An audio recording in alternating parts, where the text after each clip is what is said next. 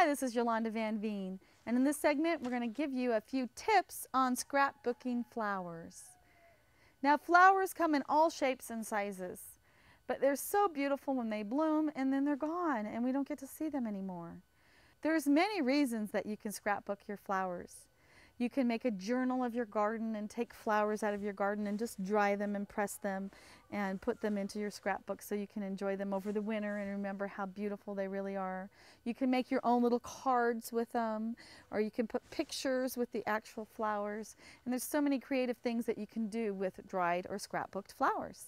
So flowers come in all shapes and sizes, and the more colorful the better they are for scrapbooking. Like this little violet is just perfect, or pansy. It has so much detail to it. It's just gorgeous.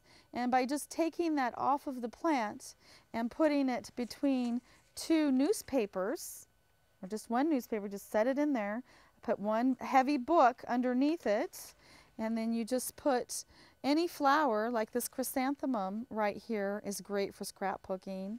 And I like real delicate flowers, like this little alyssum. But sometimes be careful with white flowers because they do fade and turn brown when you scrapbook them and sometimes don't look as good as the colorful flowers. But any type of flower will make a great hanging basket like this petunia, but it'll also make a great scrapbooking item. And geraniums, even a little geranium flower, when you look at it up closely, it just is gorgeous. So you put all these flowers together, even this little rose mallow, it's just gorgeous.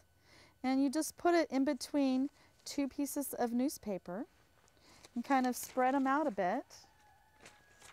And you can always add more newspaper as well, but I found that these are not very moist flowers. They're going to dry pretty easily and they're pretty thin.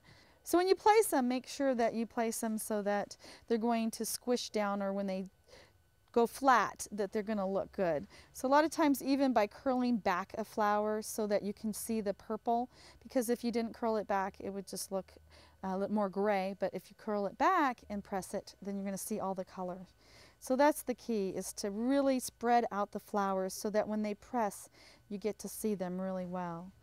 And then I just cover them all up with a newspaper, and then I just put a heavy book on top of it and leave it for a few days, and try to put it in the warmest room in the house so that it can really dry well.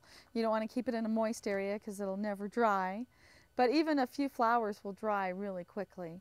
And it's a really easy way to scrapbook them. And I'll show you real quick, just by pressing them, how beautiful they are, even if they're not dry. So the best part of scrapbooking is that you can save your flowers and you can put them in your scrapbooks and you can enjoy them in 10, 20, 30, 40, 50 years from now. And you can even pass them down to your kids in the future.